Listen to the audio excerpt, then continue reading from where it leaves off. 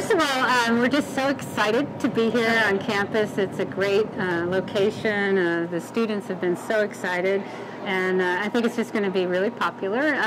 Star Ginger is a Southeast Asian concept, so we have traditional flavors from Vietnam as well as Thailand, but some of your favorite classic Chinese dishes like orange chicken.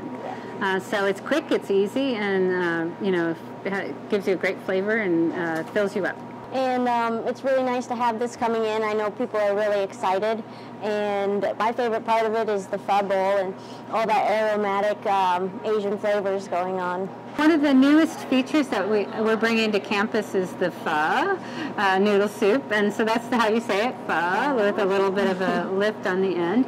And it's a gluten-free rice noodles, and you can have your choice of chicken, beef, or tofu. And it comes with a whole variety of delicious fresh vegetables and herbs.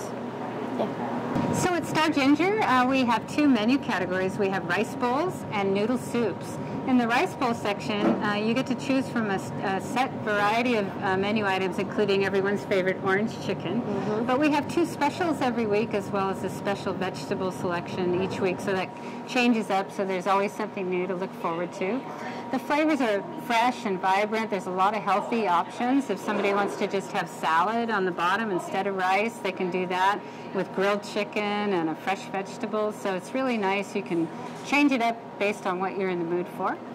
With the noodle soups, the pho, you can also customize that.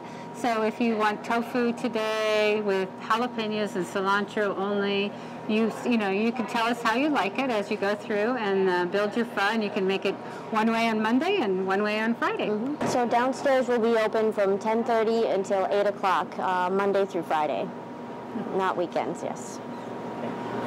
So one thing I wanted to mention is that this concept is developed by Chef Mai Pham. She has a show on the TV Food Network and has written 3 books. She's going to be coming back and doing a big event too, and book signing, so that'll be really fun.